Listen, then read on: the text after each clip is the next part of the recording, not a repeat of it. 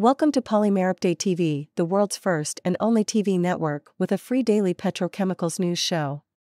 If you enjoy watching the video, at the end of today's daily news report, may I please request you to subscribe and to click on the bell icon. Also, do remember to like this video by giving us a thumbs up. It encourages us to continue to bring you free informative news on a daily basis. I am Arya Roy. It is Thursday, December 7th, 2023.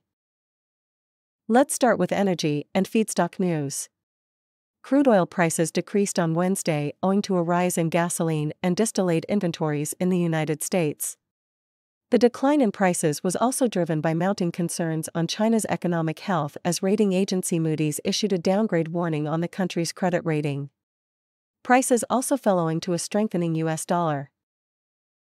Brent crude prices fell by $2.90, settling at $74.30 per barrel, while WTI futures decreased by $2.94, settling at $69.38 per barrel.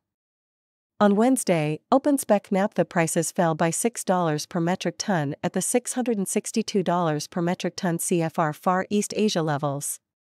On Wednesday, ethylene prices were assessed lower on the back of bearish energy rates coupled with a weak purchase pulse in Asia.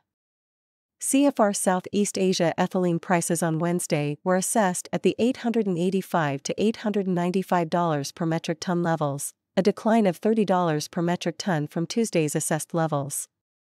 CFR Northeast Asia ethylene prices on Wednesday were assessed at the $845 to $855 per metric ton levels, a fall of $10 per metric ton from Tuesday. On Wednesday, propylene prices were assessed flat in Asia. On Wednesday, ethylene and propylene prices rolled over in Europe. On Wednesday, ethylene prices dropped while propylene prices remained flat in the United States. Back to our news. Let's take a look at futures on China Dalian Commodity Exchange for today. On December 7, 2023.